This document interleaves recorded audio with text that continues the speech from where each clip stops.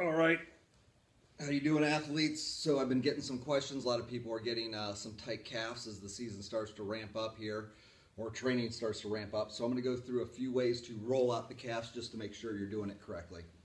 The key is going to be, that is dorsiflexion. We want to keep the foot plantar flexed. So if you're using the standard foam roller, again, foot dorsiflex, no good. Foot plantar flex, good.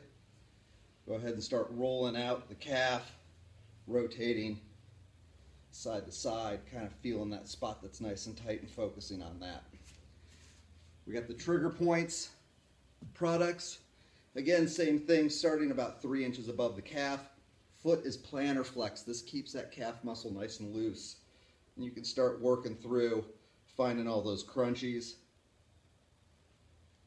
You can use a ball, really pinpoint those achy spots deep into those calf muscles. Notice my foot is always pointing forward, plantar flexion. That's the key to this video here.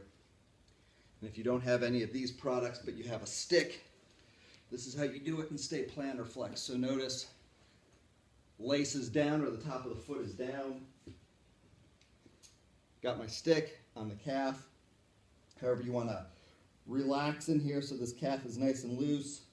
And you can start rolling through here, finding those spots that really get you, and then focusing on it and getting nice and deep into that calf muscle.